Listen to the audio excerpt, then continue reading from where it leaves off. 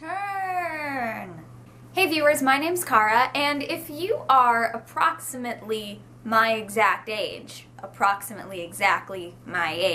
happy Saturn return. This video is being recorded on Sunday, even though my goal is to post a weekly video on Friday or Saturday, because life is unpredictable and chaotic. I don't know why I'm just stating random facts, but that's not why this video is late. This video is late because I recorded a video Friday that I was going to upload on Saturday, but it's kind of an update informational video, and I started thinking, oh, I feel bad making this the weekly video. You know, I feel like the weekly videos should be topical, so I should do something else for this weekend, and I can post the informational update thing midweek and make that an extra video. That's kind of the format I'm going for. Like midweek, I'll post occasional old vlogs and things that you haven't seen yet, stuff like that. Unless there is a monthly update that is my big topic video of the week. But that's not what this one is. So I decided to save that one for midweek and do something new. And then what happened yesterday was I learned something really cool that I wanted to talk about, and it kind of snowballed into a big brainstorming session, and I then spent the entire rest of the day yesterday planning and brainstorming and going through all this other stuff. So I'm recording this on Sunday. Now, as you can tell from the title and the introduction, this video is about Saturn return. Ooh. So for those of you who don't know, your Saturn return is an astrological thing. It's a thing with your birth chart and your zodiac and all that kind of fun stuff that not everybody believes in, but some people do. When the planet of Saturn makes its full orbit around the sun and comes back to the position that it was in when you were born. It's called your Saturn return. On your birthday every year, you're experiencing your solar return, the time that the sun is in the same place relative to Earth that it was when you were born. I guess technically, since we're orbiting around the sun, it should be called something related to Earth, like your Earth return. But it's relative to us, so it's the place in the solar year that you come back to. It's your birthday, it's your solar return. This is your Saturn return. For those of you who have heard about it, you've probably heard that it happens when you're around age 29 or 30, and that it involves some huge life changes. Now, I'm currently 26, I will be 27 later this year, but I have already felt like I've been experiencing a lot of these changes and a lot of the energies of this since I was like 25, and I thought that's really weird. That's pretty early to be experiencing this if it happens when I'm 29. The reason that they say it happens when you're 29 is that Saturn takes 29.5 years of our calendar years, our measurement, to fully orbit the sun. So you're about 29 or 30 when it comes all the way back to the relative place in the sky that it inhabited at the moment that you were born, and the place you were born, and then, you know.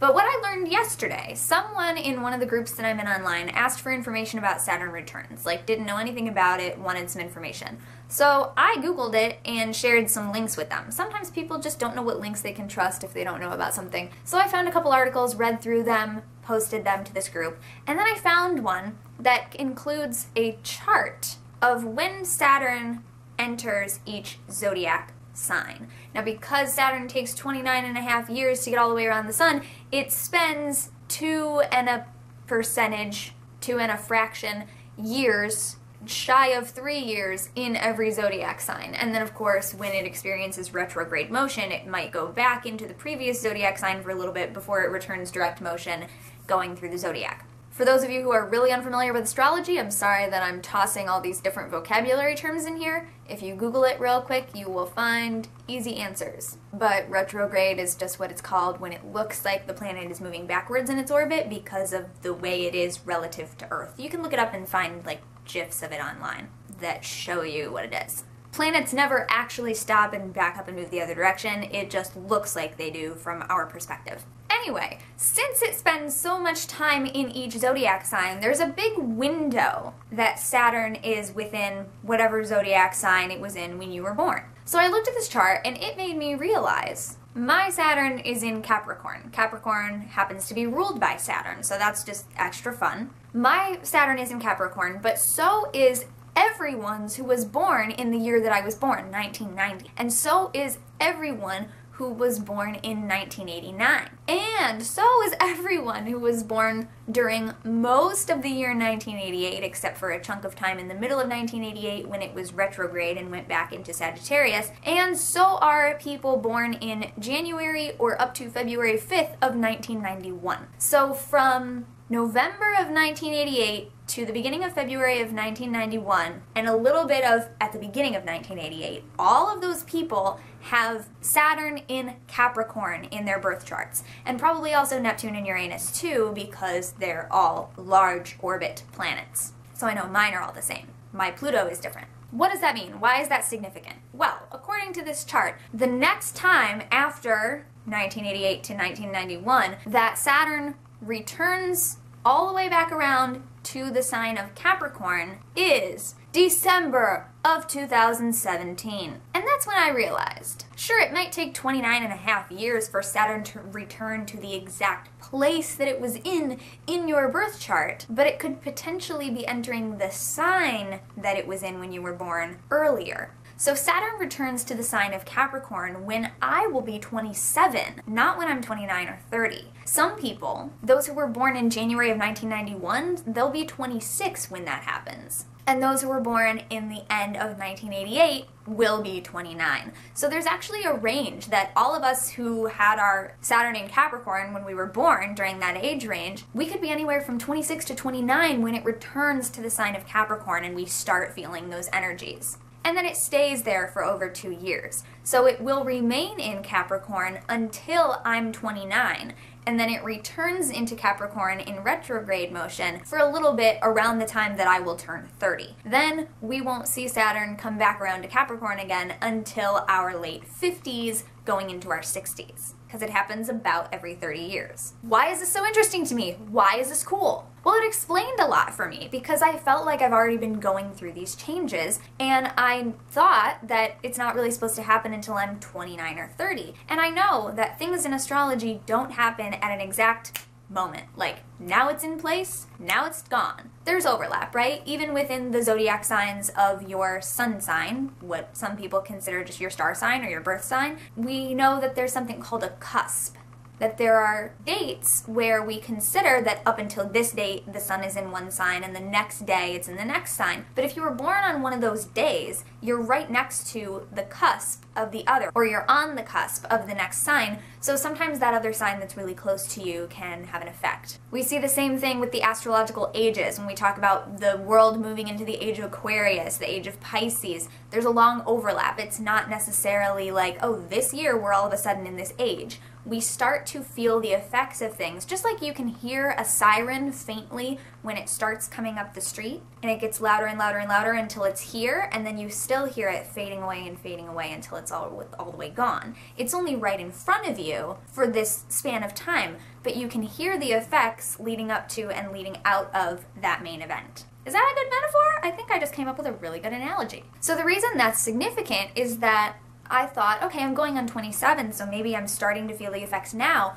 but why have I already been feeling the effects, it seems like, for 2 years? So realizing that Saturn will actually come back into the sign that it was in when I was born, when I'm only going to be 27, explained a lot for me, because that means that these past couple of years beforehand are part of that lead up to that event, and it'll continue through the time that I'm 30. So that's why they say you can feel the effects into your early 30s. It depends on when you were born in that range of time that Saturn was in the sign that it was in during your birth. It's just not something I had ever really looked up before, and when I learn these things I think, oh my gosh, that's so cool. We take these things for granted, right? I've always just thought that it happens when I'm 29, and I've just been expecting it to not happen yet. But it's happening! And if you were born at the end of 1988, or actually most of 1988, but not right in the middle, or in 1989, or in 1990, or in the first 36 days of 1991's calendar year, then it's happening for you too! Congratulations, and I'm sorry. So what happens during your Saturn return? There are a bunch of articles that you can look up online. I can put some links in the description to the ones that I found. They describe some of the things that you might be experiencing and going through. One of them, I think it's the one that has the chart of when it goes into which sign, Also gives you a little bit of how it might be affecting you depending on what sign your Saturn is in. So any of you who aren't in this age range right now and maybe aren't going through your Saturn return right now, but you will be in the future, or you already did go through one and you're going to be going through another one later. Maybe you've already been through two and hopefully you will experience your third. You can all look up your birth chart to find out what sign your Saturn is in and then find out what that kind of says about what you would experience when Saturn returns in for you. For me, it's a lot about career. It's generally a lot about career. Career is a big thing that changes a lot in people's lives when these energies change. But it's also just a lot about pushing boundaries and generally about getting you back on track with what you're supposed to be doing with your life and your life's purpose. And purpose is something that I've been working with a lot this year already for the past couple of months. So again, this just helped solidify a lot of the things that I've already been working on. It's a lot about going back to basics, going back to the path that you started off on, right? Over the 20-ish, 30-ish years, you might have veered a little bit from your course, and this is kind of like forcing you, shifting back to your purpose and what you're supposed to be doing. And I know that that's what I'm going through, and I've been experiencing changes from it. You guys watched my videos about my shifts a couple years ago that I talked about. All of that feels like it was part of that I've been going through these changes in preparation already. Relationships ending, jobs ending, jobs changing, getting rid of people in my life, new people entering my life, all of these things. It can suck. It can be really awful, but it's also for the greater good overall. And I know that I have had a lot of my friends and my peers talking about going through stuff like this for the past couple of years too. So any of you who are right in my age group, hey, Saturn return. Okay, Cara, rude. It's not just people in your age range. Sorry, everyone. Of course, some of you are going through your second return right now, too. So I looked up those dates. If you were born between January 5th, 1959 and January 2nd, 1962, this December of 2017 will be your second return. Your Saturn is also in Capricorn. And people aged 85 to 88 whose Saturn is also Capricorn will be going through their third Saturn return this December. They were born between March 15th, 1929 to May 4th, 1929, and then it went retrograde into another sign for a little bit, and then Capricorn was back November 29th of 1929 to February 22nd of 1932, and from August to November of 1932 it came back into Capricorn in retrograde. So it's not just people in my age range. I know that Charlie from Pagan Perspective is experiencing their Saturn return. They mentioned it in a video that I requested. I think it was this past November. I could be wrong. And a lot of you may be as well. Or you might be about to experience it, you know, within a few years. Or you might have just experienced one. So check out the articles that I will link in the description to get some more information about that. If anything, it might just help you feel a little bit more at ease with all the crap that might be going on in your life, because now you understand it's just Saturn getting you back on track, and you're not alone, and the world doesn't just hate you, it hates all of us. No, I'm kidding. It cares so much about all of us that it's making sure we don't forget who we are and what we're doing. So that's the end of the topical part of this video. This last part is just kind of an idea that I had from here that I want to throw out to all of you and gauge interest. As you know, I've been mentioning recently that I really want to create courses, more kind of private working, not necessarily one-on-one, but smaller group dynamics, maybe with some one-on-one components, working on something. And I've had a lot of different ideas, but I'm not just sure how to implement them yet, or when's the best time to do some, because, you know, there are some things that, magically speaking, could be better suited by doing them at a certain time, right? Building up our correspondences. So I've had lots of ideas, I have lots of notes, I have a few different courses that are like in process. I'm just trying to figure out kind of the best way to offer them, the best way to implement them. But what came to me yesterday as I was going through all this thought process about Saturn returns and realizing that this is what's happening and that it re-enters Capricorn at the end of this year, and so everybody who is my age is going through this right now, and others of you will be in the future, and others of you maybe already have once and will be again. It occurred to me that this would be a really cool theme for me to create some work around for us to do together, right? While we're actually going through this thing, or while you're preparing to go through it in the future. And this is absolutely something that could be done more than once. So if I offer it now, I could offer it again in a couple of years when the next group of you are going through your return. So what I'm envisioning is a course that takes place over a number of months. I'll work out all the details when I figure out how many people are going to be involved and things like that. But something that will span out a little bit of time and maybe have a lesson, a mini course lesson, like a workshop, if you will, on something related to dealing with and going through your Saturn return every couple of weeks. So it would give you a couple of weeks to go through the lesson and implement it. We would have time to all chat and give feedback in between there. And it would cover just lots of different aspects of work that could be around the things that are happening during your Saturn return and the kinds of things that might be going on in your life. So using that as kind of not the intention, but the theme around which we work. And I would include things like there would be energy work to deal with this, and there might be a tarot exercise to deal with this. There might be guided meditations to deal with this, journaling and writing exercises, art projects, rituals to help you transition through different things, you know, just anything magically to get into this space using this as the theme, and knowing that at least a big chunk of the people who will be involved will probably be going through this right now or about to go through it. I think that is so cool. So that just really helped me to know, like, this is a great idea to do right now. But Cara, Saturn doesn't return to the sign of Capricorn until December, so why do you want to do it now? Well, girl, do you really want to wait until you are in the thick of it to learn how to deal with it? Or do you want a toolbox before you go and try to build that birdhouse of Saturn? You know? Yeah, this is a toolbox, and absolutely, if you are someone who is my age, like I said, it enters the sign of Capricorn in December, but we are already going through it, and probably already have been for a while. So I could probably actually offer this twice before we even get to December. So anyone who can't do it right now, maybe you could do it the next time later in the year.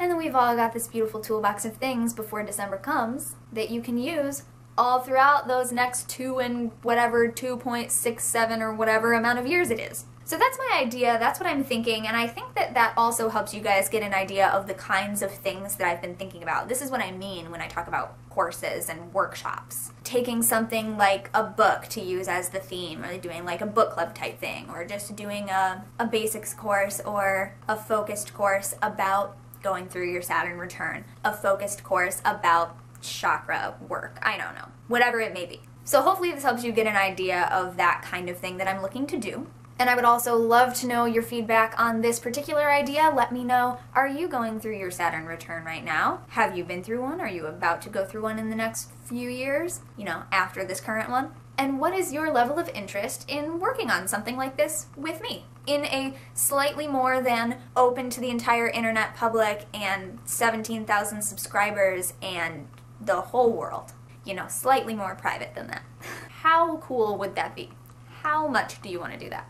So you can either let me know in the comments of this video or message me privately. I don't typically read the YouTube messages as much because I don't get notifications about them. I have to go in and find them on the computer. But if you have Facebook, you can go to my Facebook page, which is also linked in the description always. It's facebook.com/cutewitch772. That's my public page. You can message me there and I check that on the regular. And that would be a great place to chat privately about your thoughts around this. And then once I get an idea of people's interest and know about how many people I might be able to expect just being interested in the idea of it, then I can start to work out the specifics. And I will probably end up putting a post on my blog with all the specifics and information about how to sign up for it. And then I'll mention it in a video when that's all ready. But I just wanted to mention this today, talk about it, say happy Saturn return, and get an idea of who would be excited to do this with me so I can start planning more specifics. So thank you very much for watching. By the way, this is my other ELF vegan and cruelty-free lipstick. This is a moisturizing lipstick. It's got some sparkle in it. I decided to do my face this morning, as you can see. And yeah, now I'm gonna go get some work done and head off to rehearsal later tonight, and I will see you soon because you will get a midweek video with some just informational stuff. Thanks very much for watching. Don't forget to be awesome, blessed be, and goodbye.